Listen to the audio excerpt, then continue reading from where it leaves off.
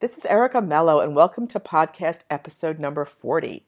Susan and I have diverted from our traditional one-to-one chat about one of our tough-to-treat patients, and we've invited a few listeners to come on an individual basis to present to both of us their tough-to-treat cases, or one of their tough-to-treat cases. And in this episode, we have rockstar physical therapist Daria Oller, and she is from New Jersey, and she was one of the first person to contact us about getting on the podcast and presenting us with one of her tough cases. And it really was quite interesting, and we really enjoyed it. So what Susan and I are going to be doing is we have one more episode similar. We have another PT coming on and discussing one of her tough to treat cases. Then we'll go back to our traditional format. And then once a quarter, we will bring on another listener who can present their tough to treat patient and will clinically reason through their difficulties. And this patient was an older gentleman of Daria's who was taking care of his wife, who obviously was also older, and he had significant back and leg pain, and it was quite interesting. We went back and forth with regards to treatment. There's a lot of treatment, which is fantastic because Susan and I tend to go a lot and we talk about the clinical reasoning process. But this was what our hypothesis was based on what Daria told us, and a lot of treatment, which was great and quite interesting, and we all learned a lot. So we hope you enjoy it. And if anybody wants to come on and be a guest, email myself or Susan, or can reply back to the next podcast email that we send out. Okay, thanks a million, guys. Enjoy. Bye.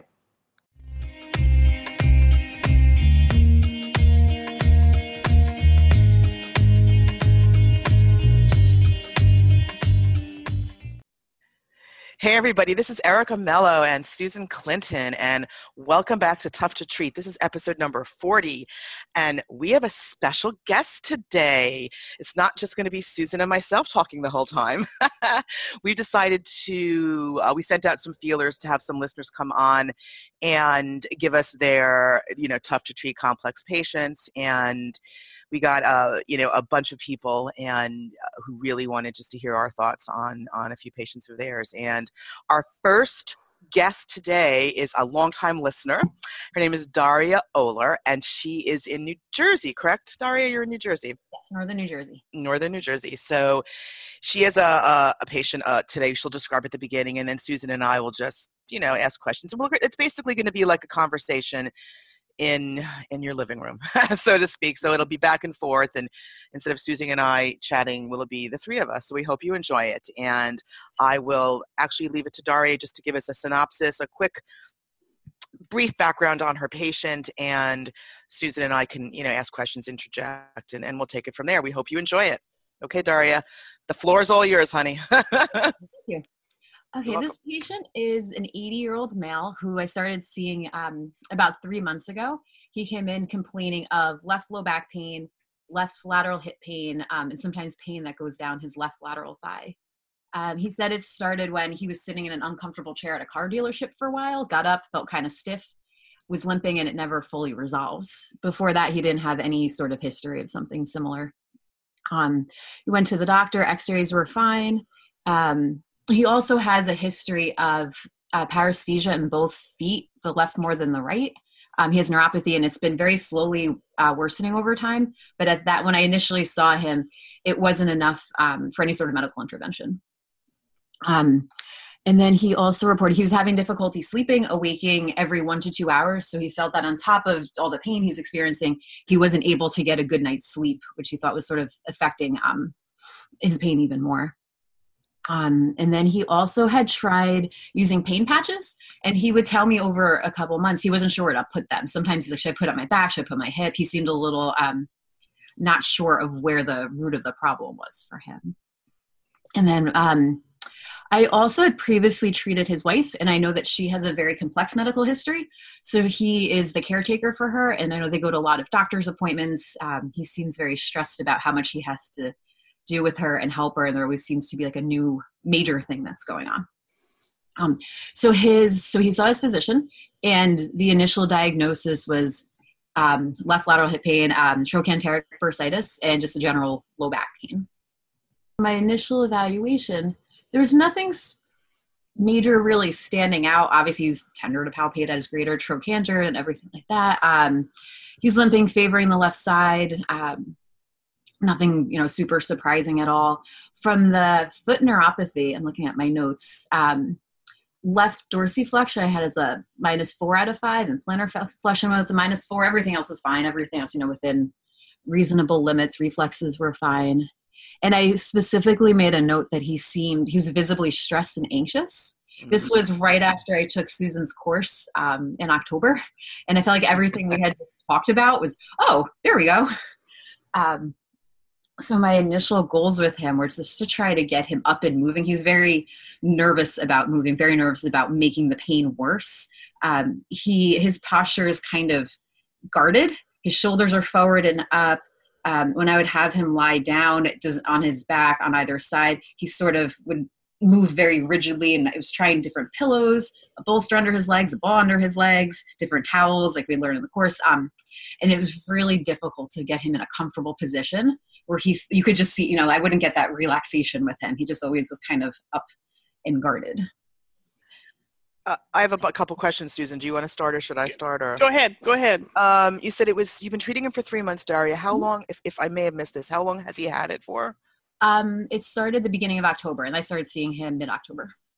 Okay. And any movements in your initial evaluation that reproduced his symptoms? Not in particular. And that's been a little bit of a tricky thing when I ask him, is there anything specific, a position, a movement, an activity? And it's just sort of generally there. Walking definitely will provoke his pain. But outside of that, nothing really specific. Okay. And you said it started after a long bout of sitting? Yes. Yeah. He's in an uncomfortable chair. Okay. And I had one other. Oh, any medications, any history of depression, any anti-anxiety, any medication? Not an actual diagnosis. Okay. So he is not taking any medications that would, does he have any kind of cholesterol medication that he's taking, any anti-anxiety meds or anything like that? I'm going to just double check. That's okay. No. Okay. And did they have any children at all? No. Oh, sorry. Yes. Sorry. Adult children. No. Yes. Adult children living far from them? One not too far, and one probably a couple hours away. Okay, so he basically takes care of his wife, and he has no sort of support or help from the family. Not immediate. Okay. Not immediate. Okay. That's just for me for now, Susan. If you have a couple things, Yeah, I do. You said that walking definitely provokes his pain. Mm-hmm. How far can he walk before he starts to hurt? It varies from day to day, but typically just walking in the clinic, which the parking lot is right outside the door, he's already moving. Oh, sure. So 100 to 200 feet provokes his pain. Yeah. And does he feel better when he sits down? It depends on the type of chair. He said if it's a more cushioned, comfortable chair, yes. If it's something like a kitchen chair, dining room chair, usually not. Okay, so when he sits and he can kind of slump into the chair, he feels better. Okay. Mm-hmm. So, and does his paresthesias in his feet kick up when he was walking? No, overall, he said the intensity usually doesn't change. It doesn't progress, but in and out of walking, it doesn't change. Okay, so he still has the paresthesias when he sits down? Yes. Okay, does he have paresthesias in his hands? No, just his feet. Okay. And also, so when you did movement stuff with him, was he able to flex or extend? Minimally. He's very, he's guarded and anxious that it might increase his symptoms. Okay. So he forward flexes, his hands would get maybe like mid-shin, and extension's pretty limited. He can initiate, but he's not going very far. So he's very rigid. Yeah. Okay. Yeah, but he can flex. Yes. And did that increase his symptoms? No. Okay. So if he sits in a hard chair, Daria, is he okay? Mm-hmm. No, he's not. He's worse. He's better in a slumped soft chair. Yes, slumped soft chair. Got it. Okay. And he had the paresthesias before he started having the pain, right? Yes, yeah, he's for a few years. For a few years. Okay. And did he have any other symptoms a few years ago besides this pain that started in October? Nope. All right. And Any prior injuries? I'm sorry, Susan. Go ahead. Any prior injuries? No, nothing, no specific. No significant medical history whatsoever. At 80, God bless him. 81. That's fantastic. Mm-hmm. Yeah. Oh my God. Well, Okay. that's probably why he's scared as well. Yeah. So, yeah. Okay. So, I have a couple of theories of what's going on with him. One of the things that would be very interesting to find out is what he's so nervous about. If he's never hurt before, if he is the sole caretaker of his wife and he's afraid, being able to get him to start moving in any way that you can, of course, in ways that are not as painful so that he can start experiencing that can be very helpful. But it looks to me like, it's kind of one of those things. If it walks like a duck and talks like a duck, it's probably going to be a duck. But this is a classic presentation of spinal stenosis. Mm-hmm. The only thing that's a little bit different is the back pain, because oftentimes with spinal stenosis, you won't get the back pain, you'll just get the leg pain. But it could be a lateral spinal stenosis more that has kind of crept in on top of the general one, because if he's not diabetic and there's no other reason for him to have paresthesias in his feet, then you have to look at neurogenic or vascular claudication.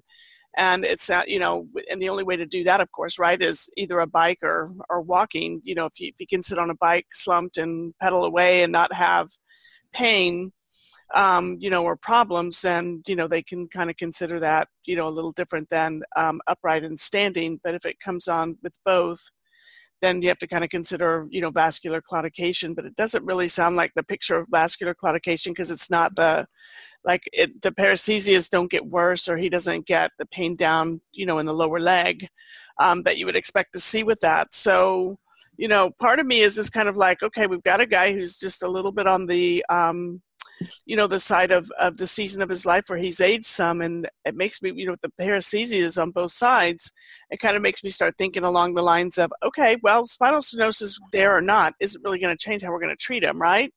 Yeah. We still have to kind of figure out what movements and what things we can do that's going to start getting some changes.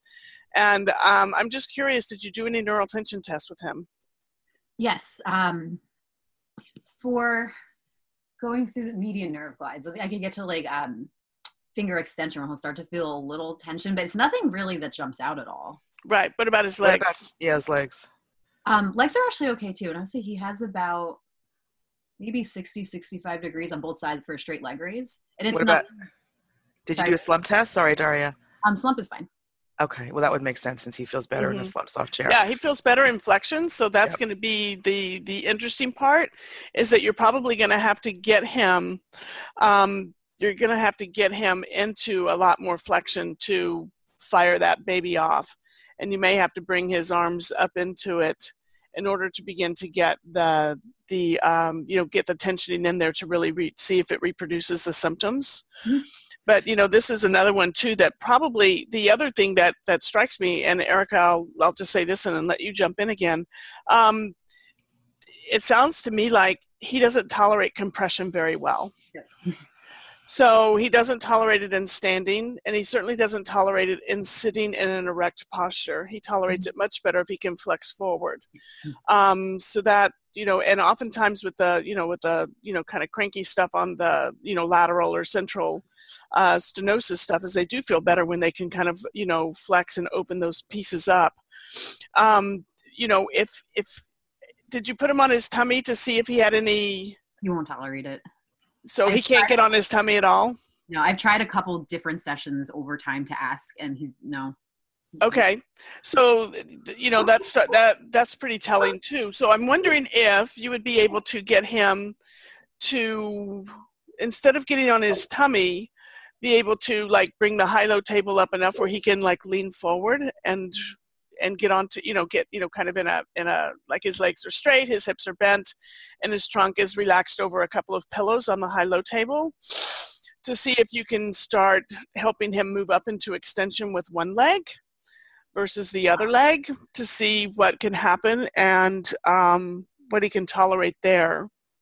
Okay. You mean in standing, Susan, you're talking about that? Yeah, like he could stand and just bend over, but you'd have to use probably a high-low table to get him high enough where he's not feeling like he's going to fall or anything. The other thing too is if they can't get into, if they can't or won't get into the prone position, which I totally understand because it evidently bothers him to close those segments down or to get into that, kind of bit of compression that extension would give to him, would be trying to figure out how you can start to move him into some extension from other positions, such as getting his hands on the wall and having him, put his feet down and do a slight lean backwards with his hands. Yep, exactly. So everybody out there, I'm just having him stand face the wall, put his hands straight forward on the wall, and just work on even something as simple as cervical extension to see what you can get there. And he can flex his knees and straighten them and come back, and you can kind of work through some things that way. If he feels like he's unstable, you can always bring his feet out a little bit too. And get him to move in those ways as well. But it would be interesting to see how he does flex over if he just tips forward at his thorax all the time to go down, and really trying to see if you can get him to flex his knees first, flex knees and hips first to start to go, to pick things up off the floor rather than tipping over to pick things up, so that he can start, accessing the motion of his knees and hips to get him moving a little bit better that way as well. Go, Erica. Oh yeah, I would agree with all of that. I think that, sometimes these people, you see 81 years old, leg pain, it's, you're like, oh gosh, spinal stenosis. A lot of it's very sort of, they're tough to treat because of just the years of movement and just a poor movement, especially when he's taking care of his wife. My question, I have a bunch of things, but when he was standing, Daria, was he pretty centered on his feet, or was he shifted over to one side? He'll shift to the right to unweight the left a little bit usually. Okay. So he's off his left leg. Okay. Then I like the high-low table. You could also do just have him, like, as Susan mentioned, just unweight the hands and then just raise and lower the table passively with the foot pedal if you have it, to see if he can just tolerate it, just passive extension as well. Just play with it if you have that. I do think, what does he have to do for his wife? What does his caretaking consist of? The big things are having to take her to the doctor often. So it's just the getting in and out of their building, getting in and out of the car type of thing. With this type of weather, with the snow and potential ice, that he can't then always take her because it wouldn't be safe for them. So I know that adds a little bit of stress. And then doing all the things around the house too. Yeah. I mean, he sounds like he's, besides the, the obvious physical issues, he sounds like he's really obviously very fear-based, and fear of any kind of movement, it really ramps up his nervous system. So, all the things that, Susan has mentioned, with the walking the hands up the wall. I like the plinth. How about, question, how can he get on his hands and knees? Is that tough for him? I haven't tried yet because of how anxious he is. Okay. How uncomfortable he is just to be supine or side lying. Okay. So what I would do then, if this were my patient, because walking is the main issue and he's like 100 feet tall, what I tend to do with a lot of these people is I will put small weight, like maybe 5 pounds, in one of their hands, like if it's the right or the left, depending on how he is, and have them walk and see if holding a weight in one of their hands decreases or increases their symptoms. Because one, if you put a weight in one hand, it could cause him to sort of open up that left side, make him feel better, or worse. It just depends. You'd have to try. That's what I would do, and have him walk. And if he can walk 300 feet with a weight in his hand and without symptoms, then that's a progress, and you could sort of progress that way. I also think that irrespective of the stenosis, with a lot of the neuropathy, I also put ankle weights on patients sometimes, really small, because it makes it harder for them to move, but at least it makes them aware of their feet. Peripheral neuropathy is tough to treat as well. So what I would also suggest is, I actually have a patient now I'm treating who's got significant neuropathy in her feet, and I I have her sit, so sitting would be a comfortable thing for him, and put him in sitting in just a pain-free position, and have his shoes off, and put towels underneath his feet, and have him just move back and forth like he's just sort of rubbing his feet on the towels, just to sort of wake things up down there. It's just a thought, because you are really limited as to the position you can treat him in. So they're sitting or standing. Sitting makes him feel better, but you need to sort of get him standing, because he does need to, and at this point it's been 3 months, you need to sort of get him moving a bit. I would try the weight, just to see if that helps. And my other question is, what have you done so far, and has anything helped or at all? Or this has been interesting. It really depends on the day. And he's also very aware of things, and will sometimes possibly attribute an increase in symptom severity to what we did, even though sometimes I could see yes, and sometimes I'm like, I don't know if it's related, but so I'll try. I've had him on the table. And I have to put, so just on a standard treatment table, also put 2 thick yoga mats, because he's very aware of the little crease in the table, so you can raise it. So I've had him in hook lying, where he's bringing his knees side to side. He wouldn't be able to do heel sides with both legs at the same time, so I'll have him do one at a time, arms here, moving his knees side to side. I try to gradually work into trying maybe 1 or 2 things standing. I think if I could get him to do a few things comfortably on the table, hey, then let's try to stand up and see what you can tolerate. So I've had him try rolling a physio ball forward on the table, or even just standing, holding on to a handle for support, just some gentle calf raises, just something I've tried to get him, just look, you can stand and it's okay. But his tolerance really varies from day to day. So some days he's open to trying standing, and some days it's just not going to happen. We've tried the bike on and off, and it just, some days he's not going to work. So one of the things too, Daria, that I would think about with him is when standing is super uncomfortable, if you can get them to widen their base of support, that can make a huge difference. And see how his symptoms feel standing, especially even on a day where he's not as comfortable. Okay, it's bothering you standing here. Let's stand where it doesn't hurt. Let's find a way to stand. And have him bring his feet apart and do some different things to get that going.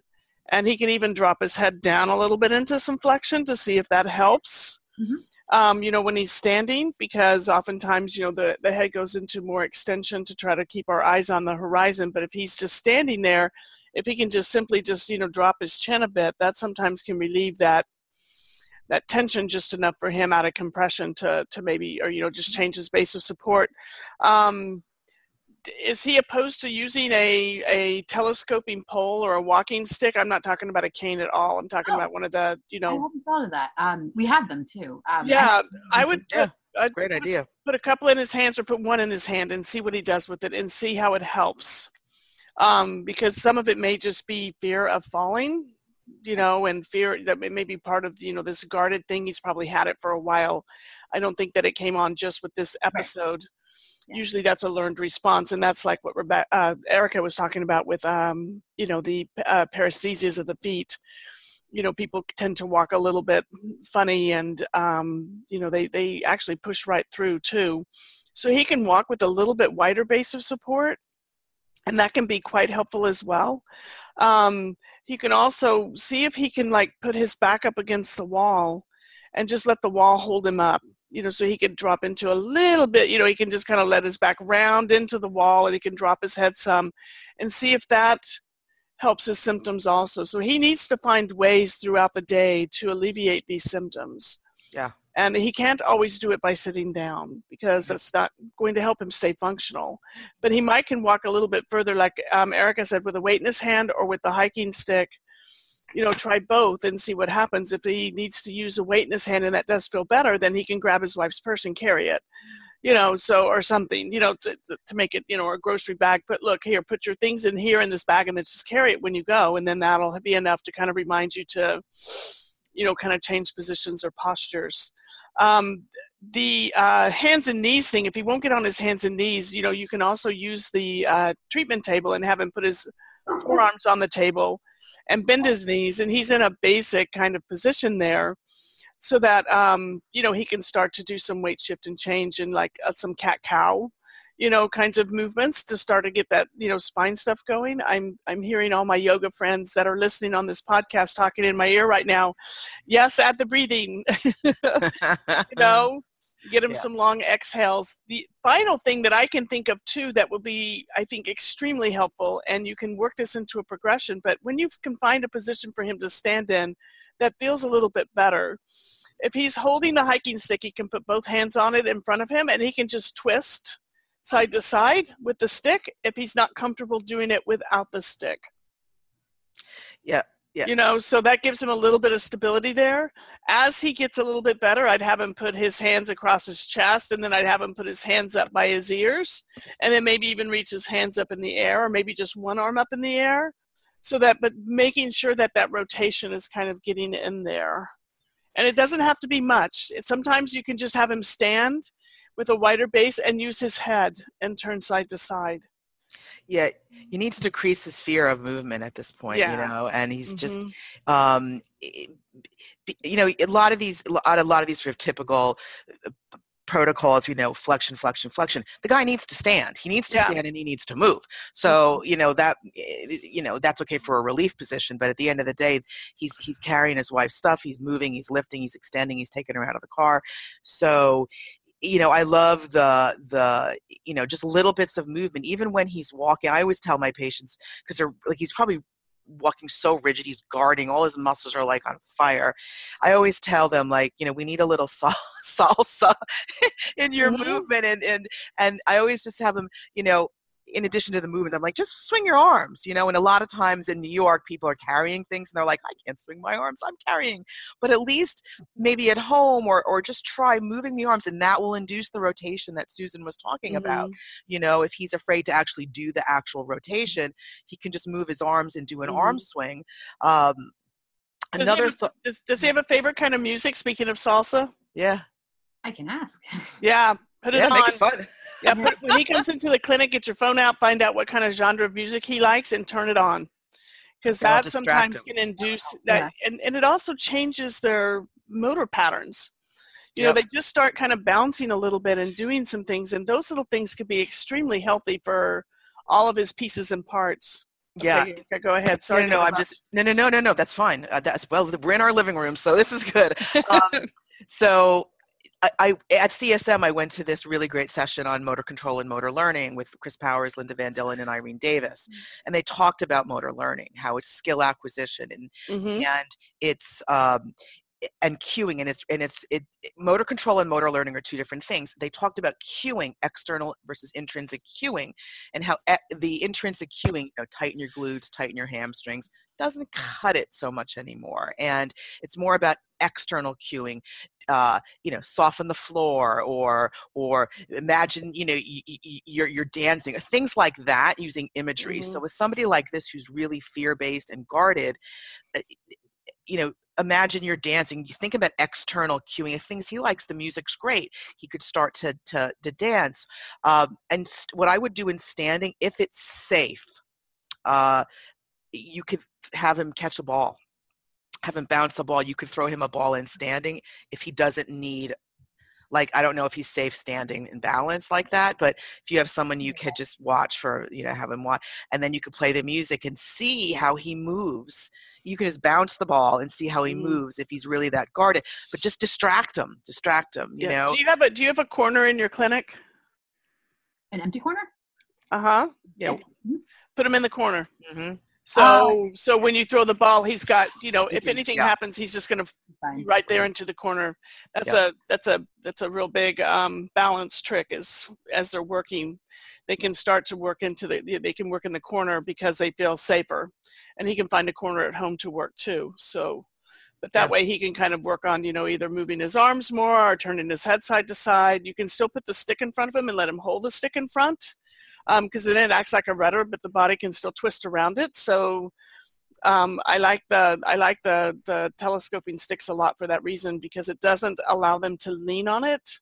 It just helps them, and he can put it in positions to where he could actually kind of maybe flex a tiny bit while he's walking to alleviate his symptoms to be able to do the walking that he wants to do. And that can be quite helpful. So you could also, Daria, with following up on that, with what Susan said, is if he's afraid and he does get a bit of symptoms, we've talked about on the podcast reset exercises. You could find him something, like sitting would obviously be a reset, but if he can't sit, maybe he can empower himself to find a movement in standing that would ease his symptoms versus just sitting down in a chair, and then that way, and it could immediately relieve his symptoms, and he goes back up, and you sort of need to increase that tissue tolerance line, as they say. And when he was younger, what was his occupation? Did he participate in anything when he was younger? Any sports or any interests? I'm honestly blanking right now on occupation, but not any particular physical activity like a sport or something. Okay. No, I was just thinking that maybe it's just something that, because as he's getting older and he's the primary caregiver, it's very hard on him. And I think that if you can, think about his social situation and maybe some things that he's done when he was younger, or just to get him, to just decrease the fear and give him a little bit of hope, for lack of a better word. I've been trying to encourage him for days where he's feeling better to walk just for the sake of walking, not walking because I have to do this chore or errand, just to enjoy outside when it was warmer out, or even in his building. And he's very like in his head and like, I have to do these things. He's always task oriented and has the running list of things that he has to do. And I was trying to help him, like Susan had taught, the resting breathing, just take a minute in the morning, a minute at night, whenever you have time, try it and stand. And it's difficult to get him to just enjoy like a moment, and just try something. And if it hurts, then stop. If it feels okay, keep going.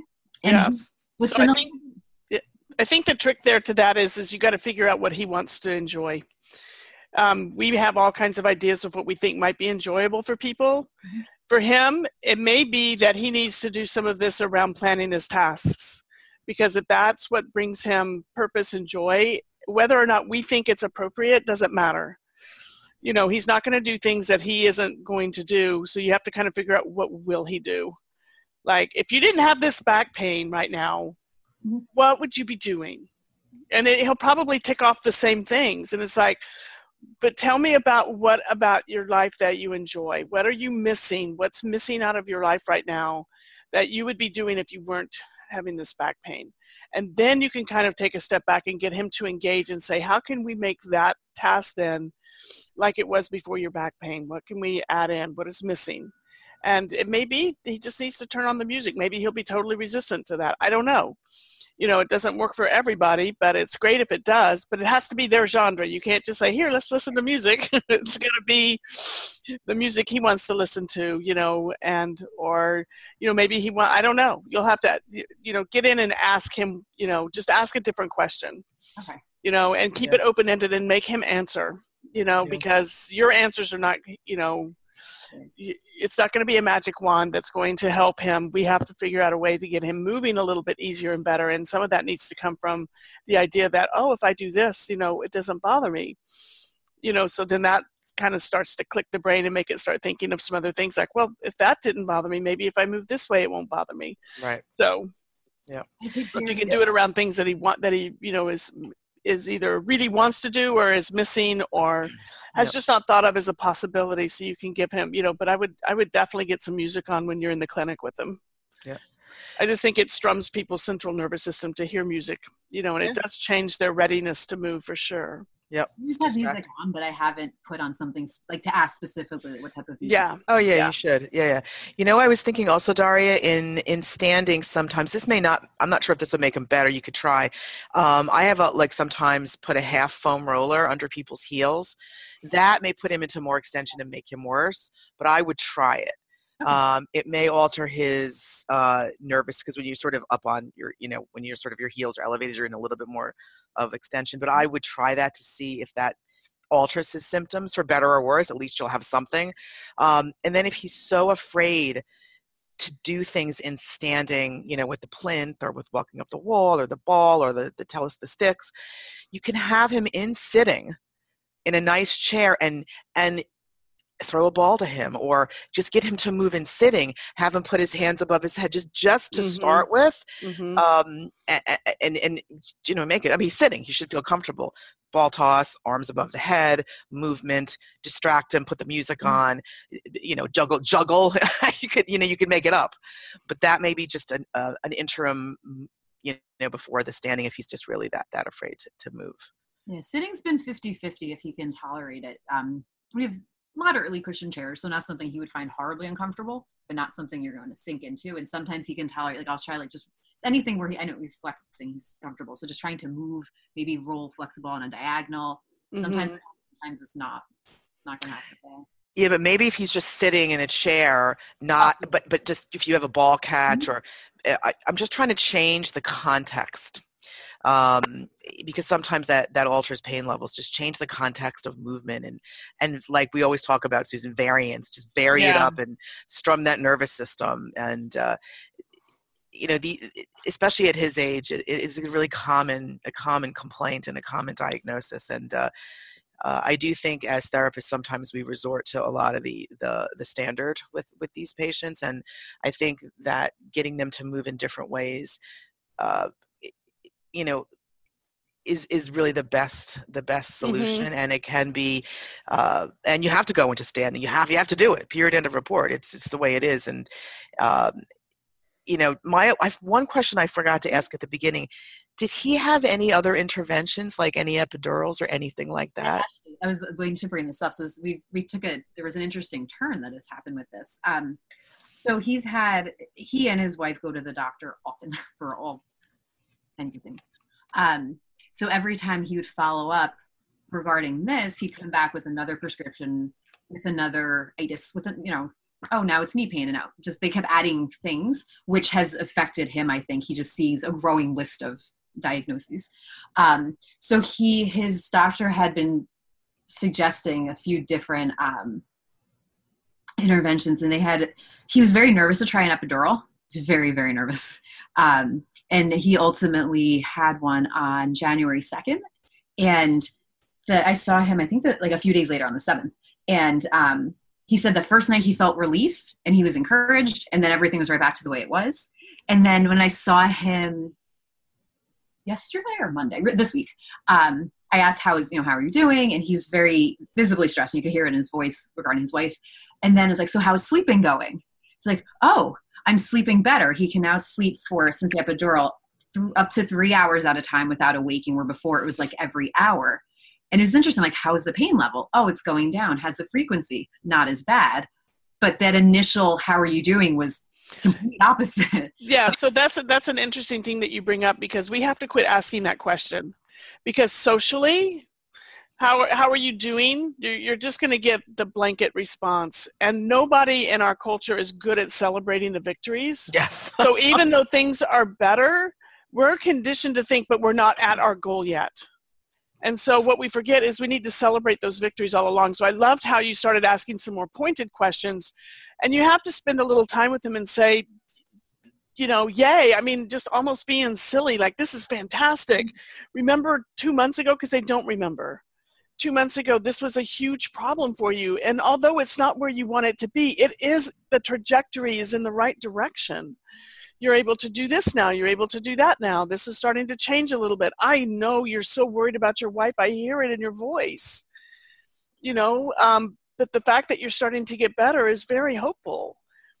So you're acknowledging, yes, you have worries. Yes, I hear it. I'm sure he's scared to death of losing her. I mean, or something, along that order.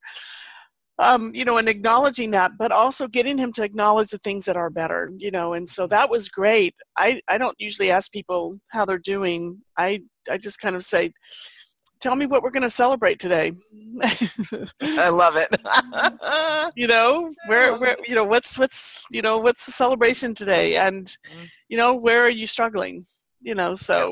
And then I can get right into it, because most people will do the opposite of him. They'll come in and you'll say, how are you doing? And they'll say, oh, I'm fine, thank you. And you'll think, okay, everything's all right. And it's like, no, it's not all right, but they're just conditioned to say, I'm fine. Yeah, and they're also conditioned to say, let's say you haven't seen them in 8 days, and 7 out of the 8 days, they're fantastic, and the 8th day, they suck, for lack of a better word. Yeah, they're just having a bad day. That day that sucked, okay?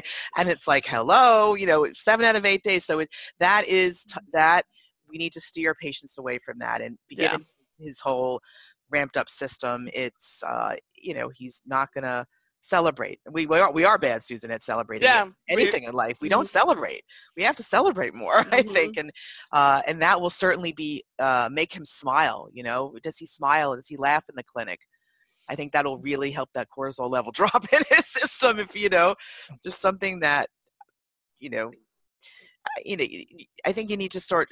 I always tell personal stories. I've taken care of both of my parents who were quite ill, and it really does affect your nervous system. And I think you need social support for that. And if he's not getting that from anybody, he needs to get it from you, or you need to gently suggest something about the family, because he's not going to have. Well, it could also be the church. There's a clergy person, I don't know what religion he is.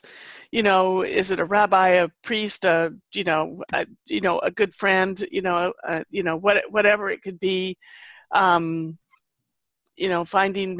him find a good counselor to help him sort through all of this stuff that's going on, just something else so that he has somewhere to go with, some of those issues that he's facing or dealing with right now. Yeah. And that can be quite helpful too, for sure. Daria, have you tried doing any of the like the NOI apps, the Recognize Low Back app, or anything like that? What about mirror therapy, doing any kind of mirror work? It's maybe hard with the low back because it's really, I'm just thinking of just trying to think in my brain, putting him in front of a mirror and seeing if that helps in movement, from a movement pattern. I don't know what your thoughts are on that, Susan, but that may help. Or try Recognize. Sure. The only thing about Recognize app is they have to be willing to put apps on their phone, and and some people are all in. I've had people in their 70s, 80s, 90s all in, and I've had others in their 60s going, I don't really know how to do it. I don't want to. And it's like, okay, that's a stress for them. Forget it. That's not good. It has to be not stressful. Yeah, I agree. He has enough stresses. But a mirror is a good thing, And, he could even do simple things like every time you pick up a magazine, here's the thing, if you're going to the doctor all the time, all those magazines they have on the table, pick up magazines and start looking for everybody's left hip. And just every picture you look at, where's their left hip? Where's their left hip? Where's their left, and then the next one is where's their right foot? So getting him to at least visually through his brain cross midline can be helpful. Yep. And those kinds of, or where's the left ear? I even had one lady who I was treating who said, actually, she said, when I was watching the news, I started paying attention to everybody's part in their hair. Is it on the left side or the right side? And the picture, was, backwards, because the picture's different, that, how it comes to our brain, it gets flipped. It's kind of like why mirrors are so funny, because it does, turn your image around and upside down a little bit or something. Forget exactly what it is, but it's different as it comes in, which is why people have trouble doing their hair in front of the mirror, because they're like, wait, which way do I grab and pull? So those kinds of things can be helpful too, but he can grab, those magazines are there. You just have to kind of sit down with him and explain to him about how the brain starts to pay attention to only one thing. And by doing this, makes the brain start to kind of look around at some different things that are going on with body. And even though it's not a movement that he's doing, it changes the readiness to move, which can change his pain experience. So you have to just kind of play with the words and the stuff, and, kind of see if he's remotely interested, about doing that. Or he can just look at people, if he doesn't want to pick up magazines, I don't know. Oftentimes I'll have people, when you're walking down the street, I want you to pay attention to one thing, like where's everybody's left knee, or where's everybody's right hand. And just, and then that crossing midline kind of thing, and the eyes working back and forth looking for that, changes the prefrontal cortex. We know that. Yep. sensory wise, the stuff coming in, but actually prefrontal motor, coming out. So that readiness to change, or that readiness to move, can be a little bit different, because the brain's having to pay attention to something different other than what the sensory, the nociceptive pieces that are coming upstairs. Yep. So great ideas. I think with the walking and the distracting, just have them look at, have them follow other people or just their eyes. It's a great idea. That may actually give him more longevity when he, in terms of his how many steps he can take before he. And sometimes even going a different direction. Yes. Just change the pattern up. Do you come out of your apartment and turn right every time? Yeah, I do. To the subway. What would happen if you turned left? Yeah. Or could you cross the street first and then go and then cross back? I don't know. Just. That would be great, because he is he's very task oriented schedule. So to change something up, because I'm sure everything he does is, the same every day. Right. Yeah. Or to change up what he's doing within that task orientation that's so important for him. Can be helpful as well. If you just change one thing, you got a ton of ideas. So, if you just change one thing, it may just be that catalyst to some long-term change, and just reinforce the fact that he will get better, and it's very common, and empower him with some hope. I think that it's if you look at like different circles, like cognitive, social, emotional, physical, his circle, his physical, I believe personally, his physical circle is small, and his emotional and cognitive is much larger in terms of the whole presentation. So that's where I would start. Yeah. So as you kind of go through this and you think about your extrinsic cues that you want to do, soliciting what kind of music he wants to hear. I don't really ask them if it's okay to put on music. I just ask them what kind of music do they like, and I just put it on, and I'll lower it. It doesn't have to be loud or anything. When I'm getting ready to introduce the telescoping stick, sometimes I'll just hand it to them and I'll say, see what you think. Yeah. Just see what you think, and then they're kind of intrigued, because then it's like, oh, I have to be creative. It's like, just move with it, see what happens. And everybody always feels very awkward with it in the beginning, but I just encourage them to move with it. And some people really like it, other people are kind of, that's okay, other people are just like, this isn't for me, and that's fine. But we're going to just explore different things. So sometimes you can do that, and that's a lot more fun for you too, because then you can kind of get in the creative explorative mood, like, well, what about this, see about this, let's do this. Here, stand there, catch this. It's just some different things. Change it up a lot. I had a patient. I doubt his wife can stand up that long, but for listeners, I had a patient who had a similar presentation, and his wife could stand and move, and they actually love ballroom dancing. So I had them dance a little bit in their house. It felt better. It's just about finding something that can take him literally out of his head, so to speak, just out of that thinking nonstop about the stress and about his leg pain and things like that, and his fear. And you've got a lot of creative ideas. So it'll be interesting to see how he does. How often do you generally see him? Usually twice a week, not consistent, because sometimes it depends on other things in his life. Right. Yeah. So do you have is the facility you work in, does it large? Does it have equipment in it? Do you have a space where you could do all these things? Yeah. Oh, yeah. Yeah. Okay. Yeah, we have space. And even I was thinking with playing to try tossing a ball. We have an aide, so I can stand behind him if he's. Yeah. That's great. Do you have any other questions or anything else, Susan or Daria, that you want to? No, you got a lot. Thanks this was a lot, and I know we kind of bounced around on a lot of different ideas, but that's what it's about, right? Yeah, it's just sharing some ideas. Some may work with him, some may work with others, some may work with some of your clients, some may work with some of my clients and Erica's clients, and all of the listeners out there. The idea, that I think some of the main points is extrinsic cues for this guy. Get rotation wherever you can, even if it's just in the eyes or the head, because it's important to start to restore that. Get them moving in more automatic patterns, like catching a ball, maybe, putting a stick in their hand to walk, just doing some different things and finding some positions of comfort that Erica talked about, the reset position.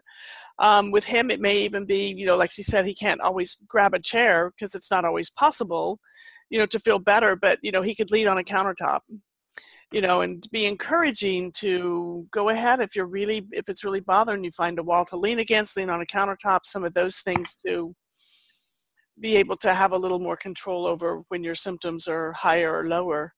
And, some support for the guy. He's going through a lot. Yeah. He's lucky to have you. I'm trying to even encourage, because we have a lot of older patients and they're involved in the community. They go to the meetings, yoga, all that. So I've been trying to encourage any of the options, but it's been hard to get him to, because he has to go to these appointments. He has to help his wife. His wife's not feeling well today, kind of things. And I like incorporating things like you were saying, the magazines at the doctor's office. I know, I think he'll be willing to try that. Yeah. So you have to, if you can't get them to change outside, maybe you can get them to find some variance within. Yep.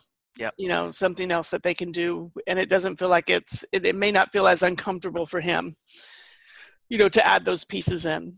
So if he's stuck in his routine, maybe you can change something in that routine while he's doing it, like the magazines. I did that once with my neck. I had severe neck issues at one point, and I started looking at people's necks in magazines, and I was like, man, that made me feel a lot better, and I think you have to be consistent with that, but that's definitely, it should help him, because change the walking. You can't change the fact that he needs to walk, but maybe you can change how he's walking. Exactly. Where the stick comes in, or some of the other stuff, or base of support, different things, so that at least he has his schedule that he's really adhered to, but at least he knows that there's things he can do within that schedule that can maybe be helpful. And also, sorry, Susan. No, it's okay. I just had one quick thing. When is his wife in a wheelchair? Is he pushing, or is she ambulatory? She's ambulatory. For the most part, she is ambulatory. So does he? That's what he has to help her varies, though. Okay, so does she hold on to him when they walk? So maybe you can have her go on the other side or switch sides when she's walking, because she could be pulling him into that pattern that's not optimal. I mean, I just thought of that off the top. So yeah, that's a good one. You can try that, because she's not in a walker, or if she's leaning on him, she's leaning on him. Trust me. And that's where the stick may come in handy. Yeah, because it might help him feel a little bit more stable, while he's supporting her. Yeah. I don't know. It'd be interesting to see. Yeah. We have to have you back on, and you have to give us an update. It's been fun, and for me I'm always trying different things. Honestly, taking things from your podcast too, and that sounds like him, or let's see if this will work. Right now, a little as of a couple of days ago, very encouraged with the change seems like with epidural. Good. Yeah, sometimes we need to have those things to help settle things down. Yep. But that also means that celebrate those victories, because things can change, and the movement piece is going to be really helpful to continuing that change. So which would be good. Yeah. You want to intervene when they're feeling good. It's a great time to change movement and movement patterns. So this is awesome. Do you have anything else, or you've got a lot? So I appreciate it. Wow. Oh, I had a blast. I don't know about you guys. I had fun with this. Thanks for coming on and sharing. Thank you. And to everybody else out there, thanks for listening again. Episode number 40. Here we are. And we'll see you back in a couple of weeks on our next episode of Tough to Treat. Thank you, everyone. Bye. Bye. Thanks for being on, Daria. Thank you, Daria. Thank you.